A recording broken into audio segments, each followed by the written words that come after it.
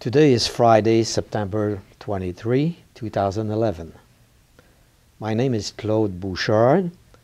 I hold the John W. Barton Endowed Chair in Genetics and Nutrition, and I am the Director of the Human Genomics Laboratory at the Pennington Biomedical Research Center. I am also a long-standing member of the American Physiological Society.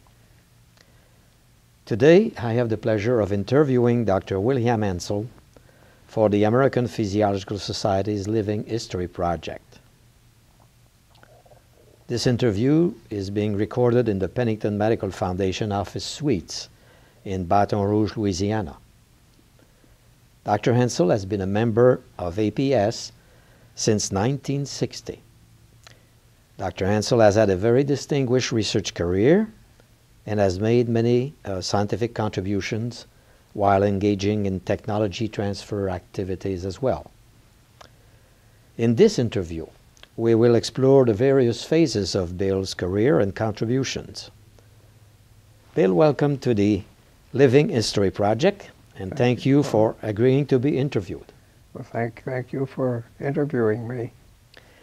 We will cover 3 time periods of your career, beginning from the time you were born to the end of your military service first. So tell us where you were born and the circumstances of your upbringing. Claude, I was born in western Maryland, on a farm called the Vale Farm. This farm had a beautiful old brick farmhouse built, I believe, in 1789 or 90. Only difficulty was it had no modern conveniences. There was no electricity, there was no central bathroom, no central heating. Heat was by 12 individual fireplaces, and it wasn't very efficient. So we were often cold. This old house was a landmark, and our farm, we had a herd of Guernsey cattle, I think about 40 cattle. There was a small sawmill where my father cut the oak trees that were growing on the farm, and we grew thousands of bushels of potatoes. And I still remember picking potatoes. There were no mechanical harvesters in those days. It was a back-breaking job. So let's move on to your years in school. Where did you attend primary and secondary schools, and were you exposed to a strong science curriculum? My elementary education was in a 2-room schoolhouse in the nearby mining village, Vale Summit, Maryland. It's located between Cumberland and Frostburg in the western end of the state of Maryland. But for high school, I went to Bell High School in Frostburg, and there I met very good teachers in math, in chemistry, and biology. And I was a member of the math club. I was on the school debating team. And during that era, I became much involved in the 4-H club activities. We had a young man who just completed college who came to our county and organized the first 4-H clubs. And I became very active in this. This man was named Milo Downey, and I fortunately was able to marry his younger sister many years later. Milo became state director of the 4-H, and then he became the national director. And he was instrumental in building the National 4-H Center in Washington, D.C. He was a remarkable person, had a remarkable ability to work with young people. Then you lived through the Great Depression, beginning around 1929. How was it? Living was very difficult during the Depression. We lived on a farm where we had food, but not very much money. When the bank holiday was declared, and people realized that their life savings had disappeared, they became very frightened and angry. And although there were long soup lines set up in the large cities, many people were hungry. They migrated into the countryside to forage for food. I remember my mother would always feed anyone who came through the door. But as things became more violent, my father was forced to tell her that she could not feed anyone that she didn't really know. So these were difficult times. They lasted longer than people realized, well into the 30s. And indeed, they, even today, influence many of our financial decisions. Recall for us now the years that you spent at the University of Maryland studying dairy science for your bachelor's degree. Yes, I was fortunate in that my faculty advisor was a man named Kenneth Turk, who was also the head of the department at the University of Maryland. And he saw to it that in addition to the usual animal science courses, I had a number of courses in genetics, physiological chemistry, nutrition. So I had more than the usual background of scientific courses as an undergraduate. So to complete this part, we come to your military service. Tell us about the period from 1940 to 46 and your service during World War II in the European theater, among others. Yes, I graduated from the University of Maryland in 1940, and within a year I was drafted into the Army and sent to Macon, Georgia for basic training. I saw an estimate recently that more than a third of the 1940 graduating class from the University of Maryland were killed in World War II. After basic training, I was assigned to a regular Army division, the 8th Army Division in North Carolina. And while there, I applied for admission to the officer training school at Fort Benning, Georgia, and fortunately was accepted.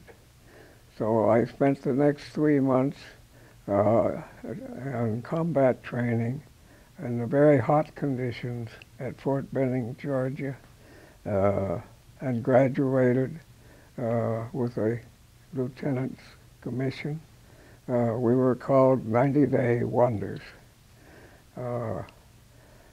From there, I had to leave, went home, and married my wife, Milbury, and the two of us reported to Fort Custer, Michigan, where the new division, the 94th Infantry Division, was being formed.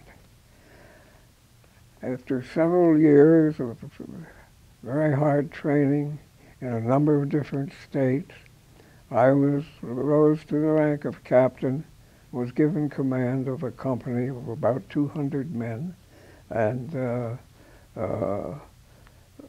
we in 1944 we were sent to England, and then within a few weeks onto the continent in France. Our first mission was to push the German soldiers along the coast of France back into two huge submarine pens at Lorient and Saint-Nazaire. These troops were very good troops, had all kinds of supplies, and were under perhaps 5 to 10 feet of concrete, which was made for the protection of the submarines. So it was decided not to attack them, just to push them into these ports, and they remained there until the end of the war, actually. However, in Christmas of 1944, when the Battle of the Bulge was at its height, it was decided that we would be reassigned to General Patton's U.S. Third Army. We were sent to an area called the Saar-Moselle Triangle, which is the area in which the city of Trier lies. It's roughly a triangular shape, and it was the southern terminus of the German Siegfried Line. They called it the Siegfried Switch. This was an area of fortification of perhaps 10 miles deep, interlocking gunfire from one pillbox to the next, huge anti-tank barriers, barbed wire. The German troops had pre-fired all the targets so that they just automatically set off a program of artillery and mortar fire. Fighting was severe. It was extremely cold. There were large numbers of frostbitten feet, and a condition called trench foot, which occurs when the feet are exposed to cold, wet conditions for a long period of time. This was very, very difficult fighting. We were fighting against one of the elite German divisions that had combat experience on the Russian front, so they were experienced soldiers, and we, of course, were a few years past draft. We were a draftee division, not professional soldiers. Nevertheless, in the end, we prevailed. In February of '45, the division launched a mass attack, broke through the Siegfried Line, captured Trier, crossed the Saar River, and raced madly to the Rhine. Patton was very determined to get to the Rhine before any of the other Allied troops. Unfortunately, I was wounded during this action at a fortified town called Oberleuthen, and spent the next year in various military hospitals, and actually began my graduate work while still on crutches. And so that's about my military career. So now let's talk about the second part, your life at Cornell University, which extends from 1946 to 1990. First, you obtained a master's and a PhD at Cornell, graduating in 1949. Can you tell us about some of the key faculty who had an influence on you and your career? Yes, there were a number of faculty members who had a tremendous influence on me. First of all, as my major professor, I chose Sidney Asdell. Sidney got his PhD at Cambridge University, and was already one of the leaders in the field of reproductive biology.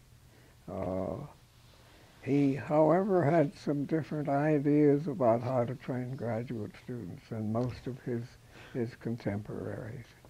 I remember on many occasions when I had finished a section of my thesis research, I would go schedule a conference with him, and at the end I would ask him what he thought might be the best next step, and he always told me, the next step is yours, it's your research, it's not mine.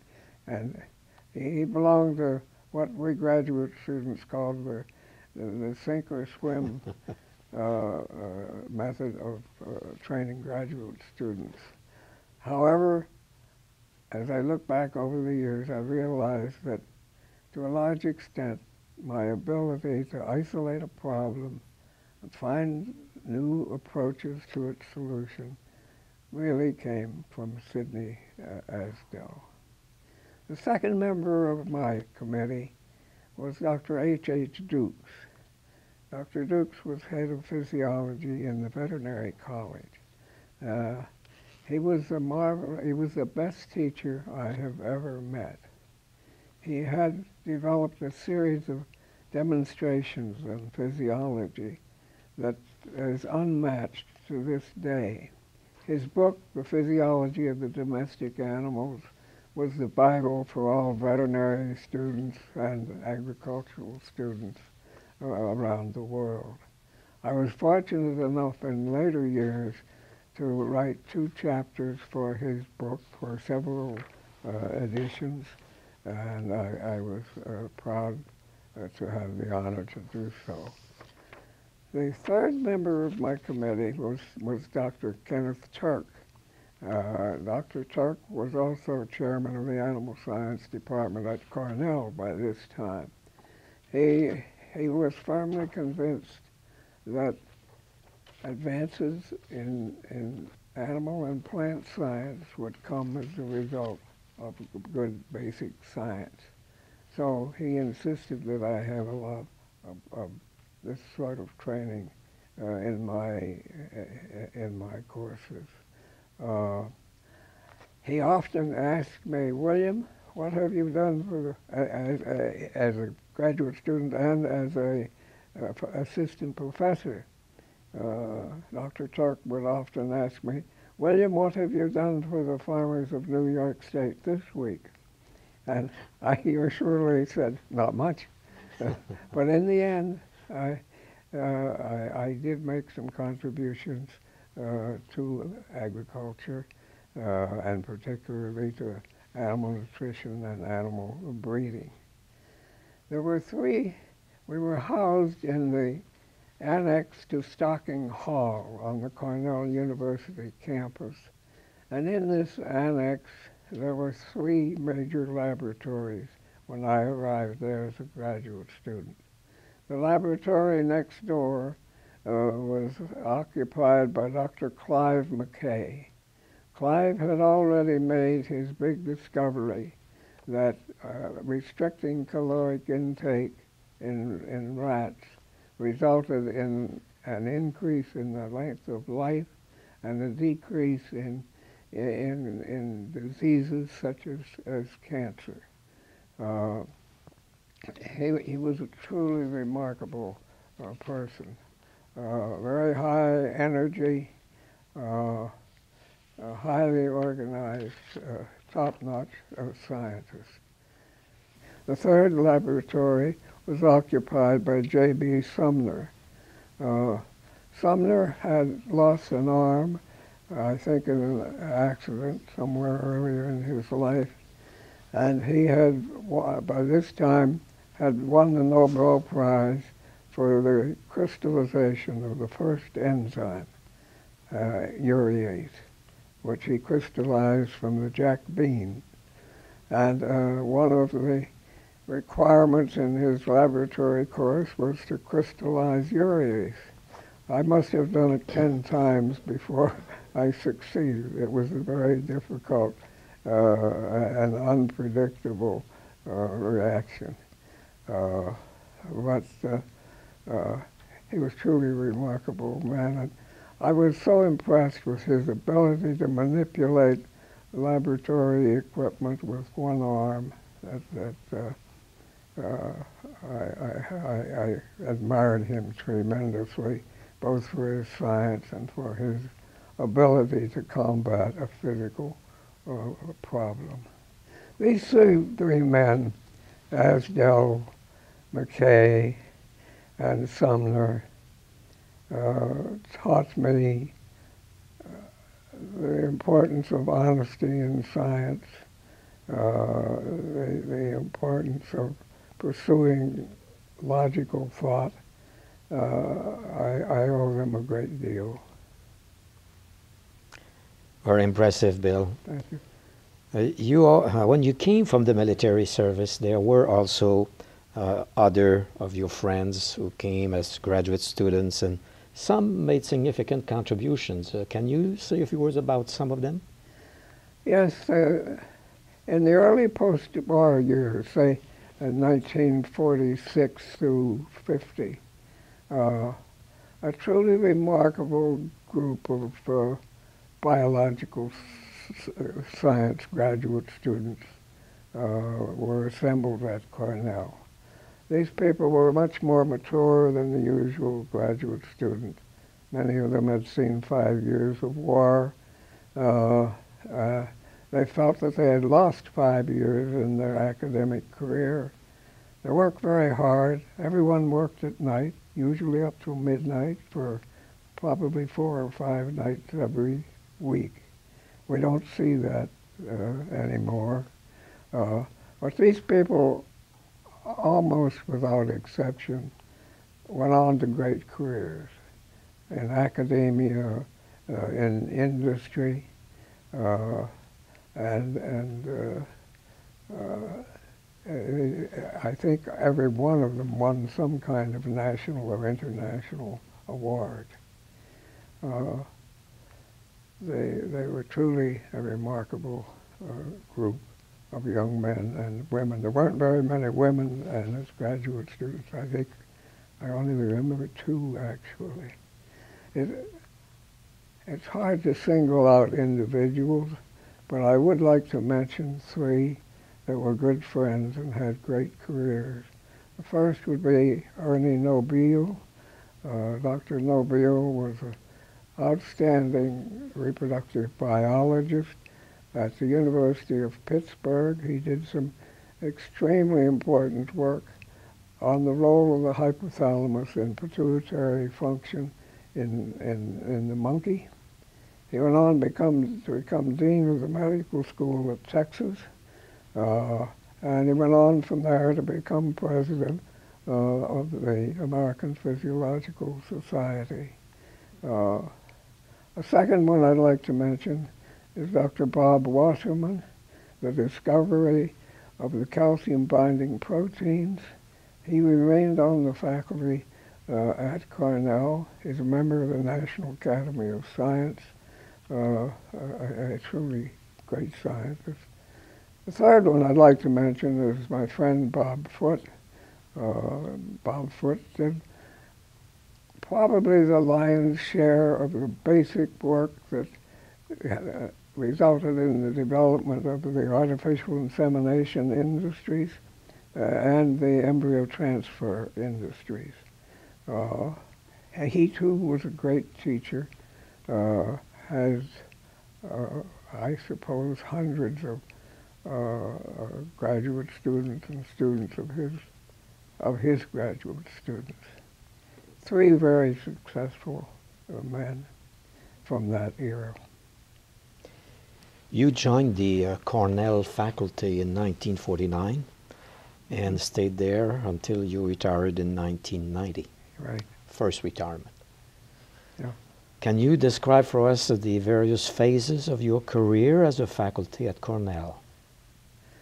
Well, my early work as an assistant and probably up into the associate professor level concerned 2 major factors. One, the development of methods for measuring hormones, reproductive hormones, in blood of all the domestic animals, but in particular the cattle.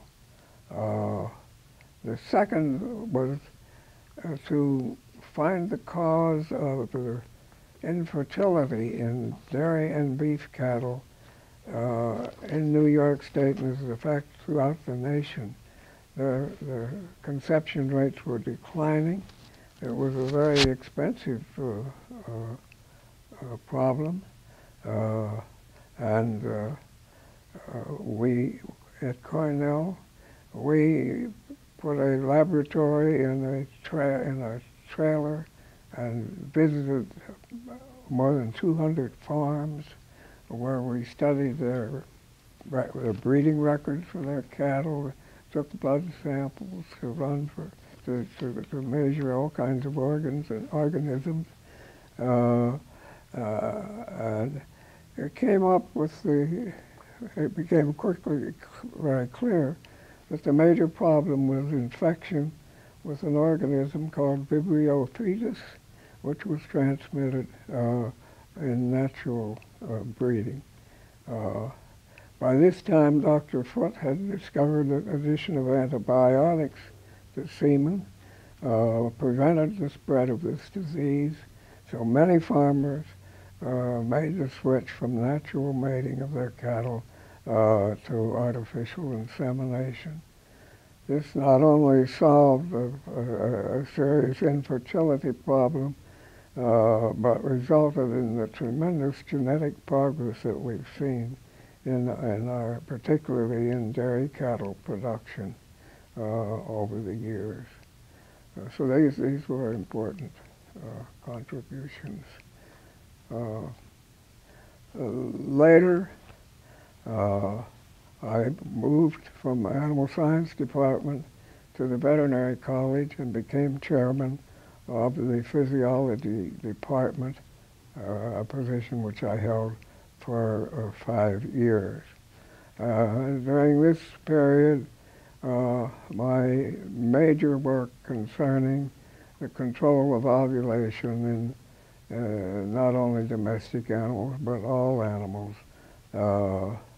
We were the first to show that the hormone, pituitary hormone, luteinizing hormone, LH, is responsible not only for ovulation, but for maintenance of the corpus luteum and for the maintenance of progesterone production. This was a very unpopular result. Most people didn't believe it for at least 5 years, but finally this work has withstood the test of time, and it's now generally accepted.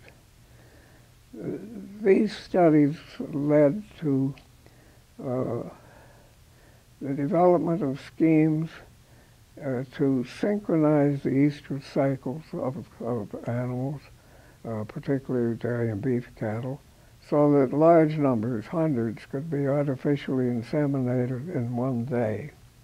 Estrous cycle synchronization schemes, we were one of the pioneers in developing these schemes.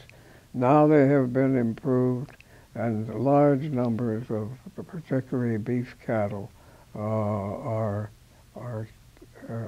their estrous cycle synchronized and are artificially inseminated. And again, the genetic progress that's resulting in the beef cattle, artificially bred beef cattle, is tremendous.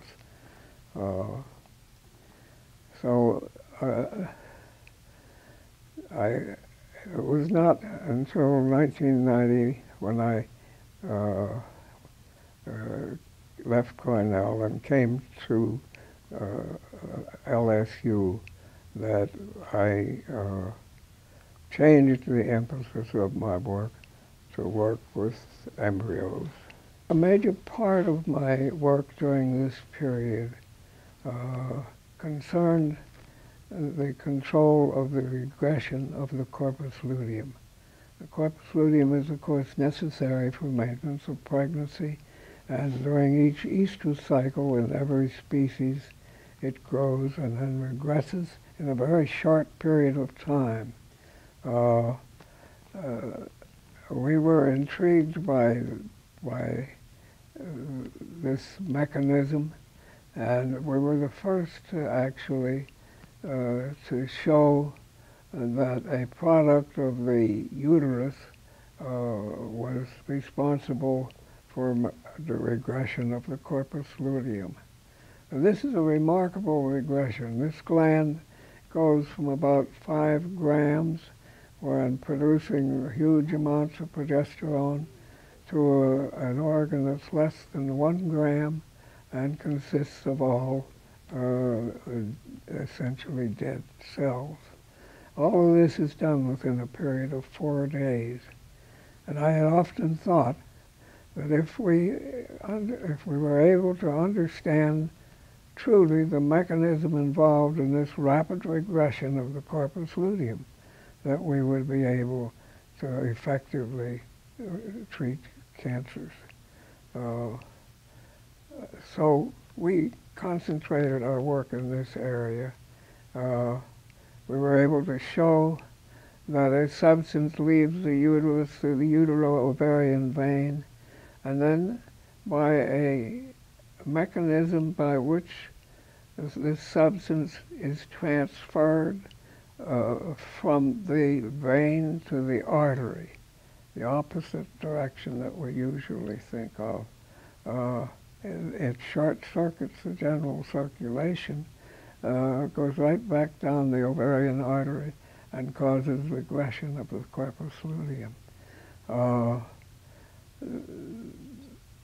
A number of examples of this veno-arterial transfer have since been discovered, but at the time it was very hard to believe that such a thing could occur. Nonetheless, we were able to isolate from extracts of bovine endometrium arachidonic acid, which is the precursor of prostaglandin F2 alpha. And we and others working as the sheep showed that the PGF2 alpha was the active substance involved in regression of the corpus luteum. This is now widely accepted. Prostaglandin F2 alpha is used in treatment of fertility and infertility. It is also widely used in these methods for synchronizing the estrous cycle. In the process of doing this, we learned that the corpus luteum is composed of 2 kinds of cells, one family of cells that arises from the theca internal layer of the follicle. The other arises from the granulosa cells. Both of these cell lines produce progesterone, although the biochemical methods involved are somewhat different. But this was a very fundamental piece of work, and we spent a lot of effort. In fact, at one time, I was called Mr. Corpus Luteum. Before we complete our survey of that period of your life, can you tell us a little bit about your first scientific discovery and how exciting it was? Yes, it stands out in my memory. It was as a result of what our friends in pharmacology call skunk work. That is, work that's not officially recognized but allowed to proceed, often with no well-defined financial backing. I was eating dinner one night with a young scientist, a pathologist from the veterinary college named Kenneth McEntee. And he told me for the first time about a strange disease in cattle that was assuming almost epidemic distribution. And in this disease, the cattle developed skin about 2 inches thick, which resembled armor plate. The animals lacrimated continuously. Their face was always wet. They lost their appetite, and many of them died. This disease, often called X disease, was prevalent in the United States and in Germany. And the U.S. Department of Agriculture and the state of New York both had special appropriations to study the disease. Dr. McEntee said he doubted that it was due to a virus, as people had previously stated. So we began to think about some kind of a contamination. As luck would have it, about a week after our conversation, it was discovered that a group of calves fed breadcrumbs collected from beneath the slicer of a bakery in Burlington, Vermont, had developed hyperkeratosis or X disease. So Dr. McEntee and I dashed over to Burlington, Vermont, and brought back a half-ton or so of these breadcrumbs, and we started to extract them to see if we could extract the active principle. We didn't know what to extract with, but I had been using ether to extract hormones, so we extracted with ether.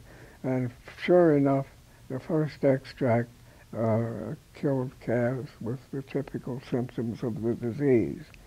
We then went to separating fractions of this extract using column chromatography. And as we got more and more pure samples, one day while the sample was sitting on the lab desk, it crystallized.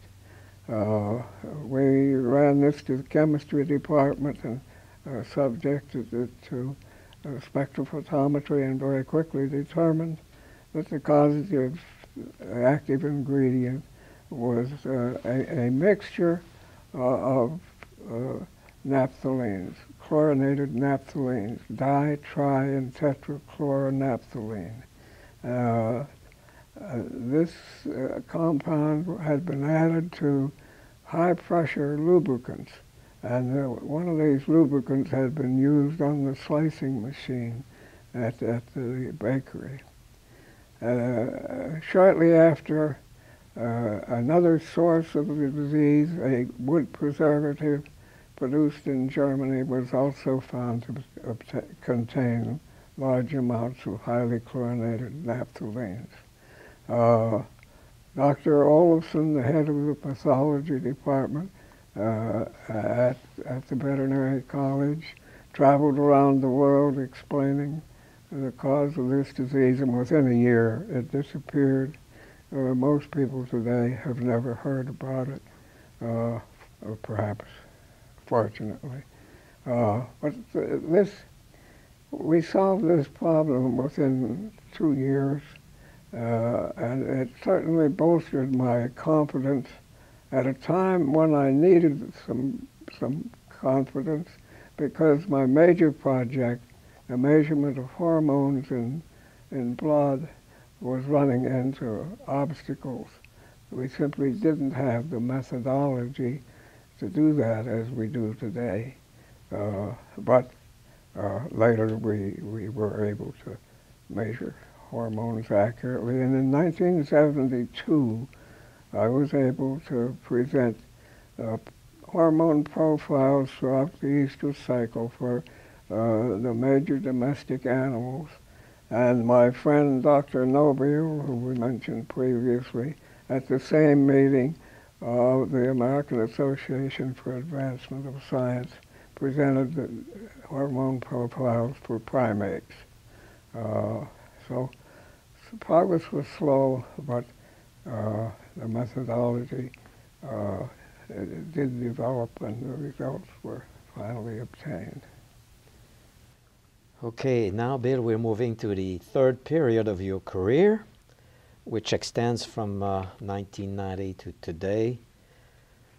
You joined LSU after you were required by state law to retire from Cornell University. And in 1990, you were appointed as the Gordon Kane Professor of Animal Physiology at the Louisiana State University Hague Center. And you subsequently moved to the Pennington Biomedical Research Center in Baton Rouge. So can you tell us about the lines of research that you pursued in these new positions? Yes.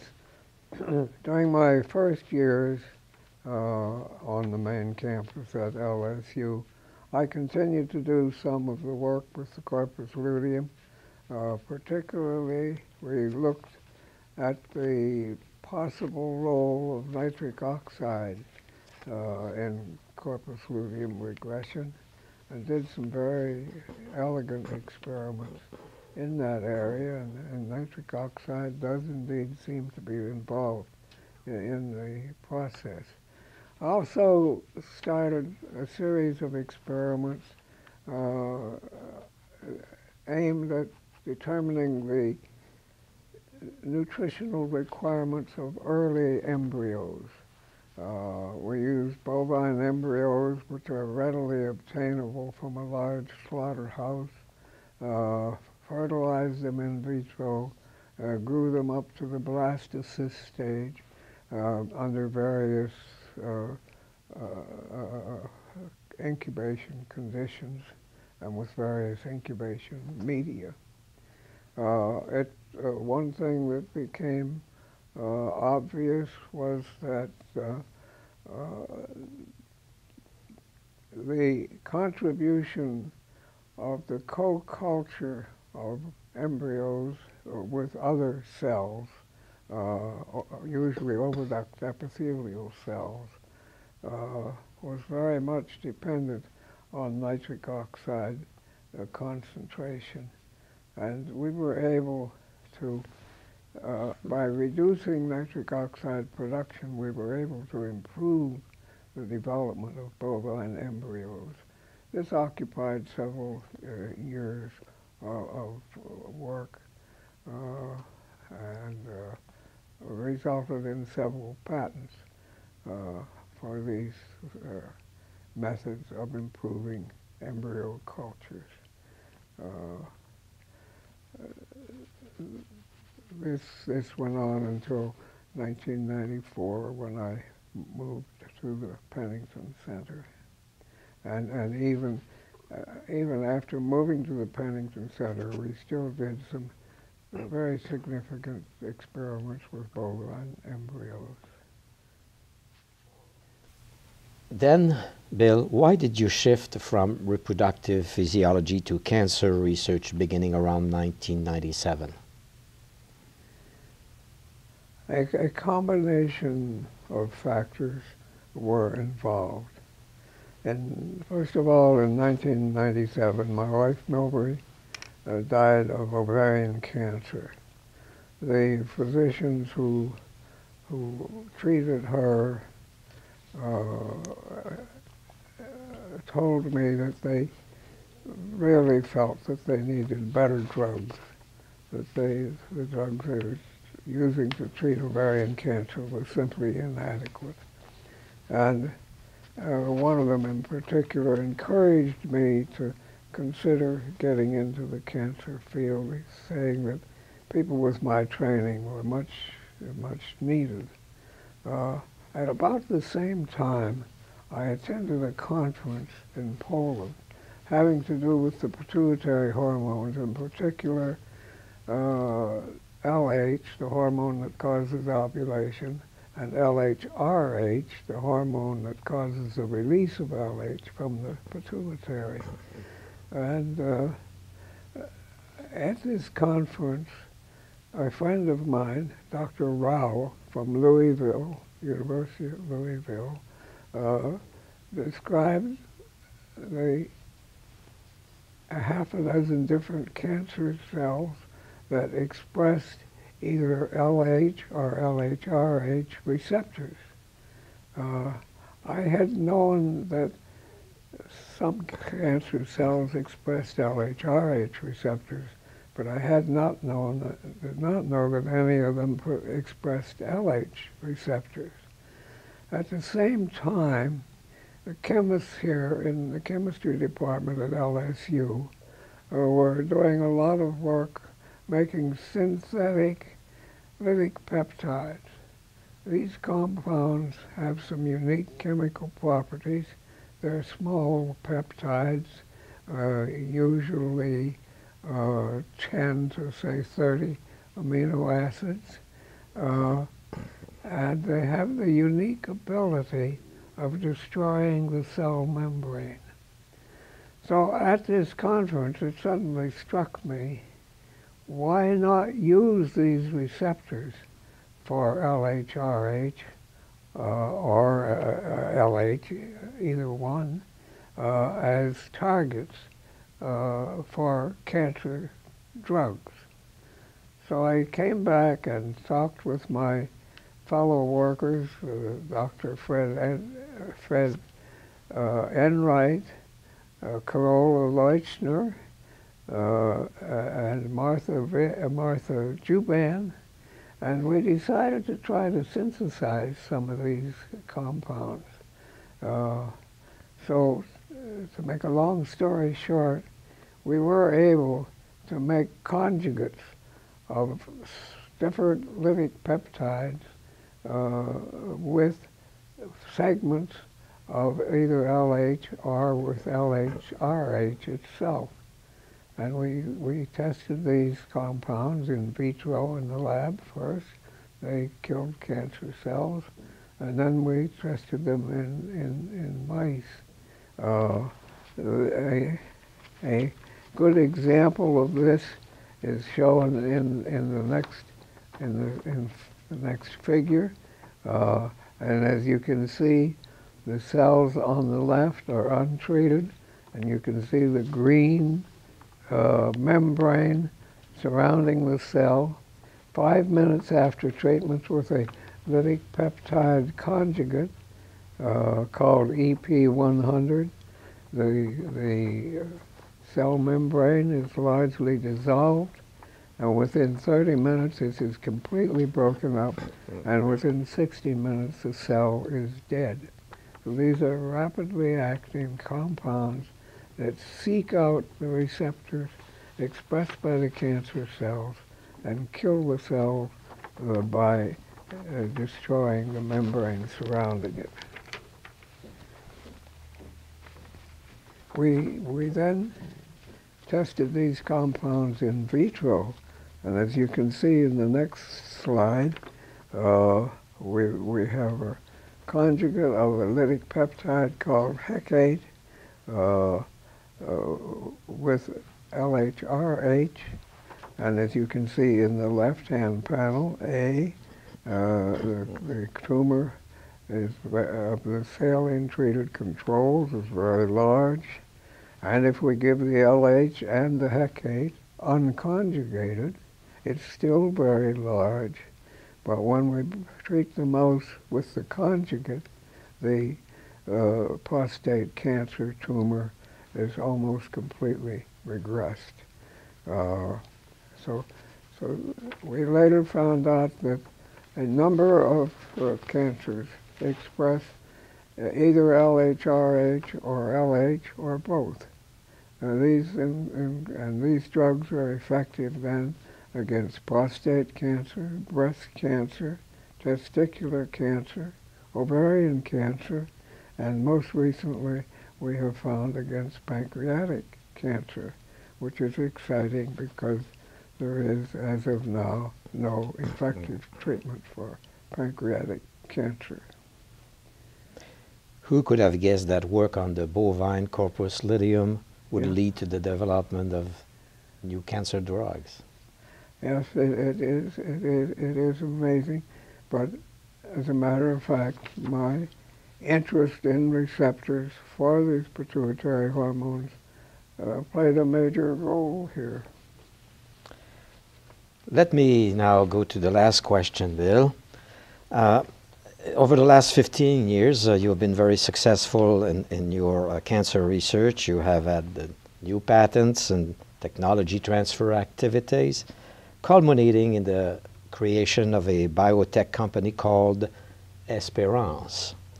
Can you tell us about the company and what it does and where it's going? Well, Esperance Pharmaceuticals Incorporation is as of now a very successful startup company.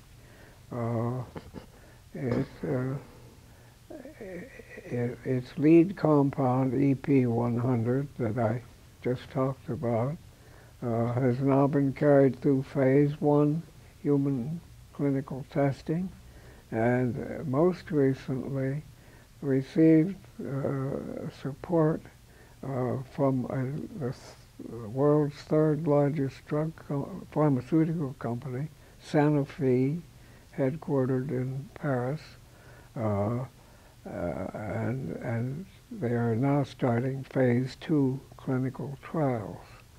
The company is headed by Hector Alila. Alila was a graduate student and later a postdoctoral student of mine at Cornell, and he left Cornell to join SmithKline Pharmaceutical Company, and has been in the pharmaceutical companies ever since.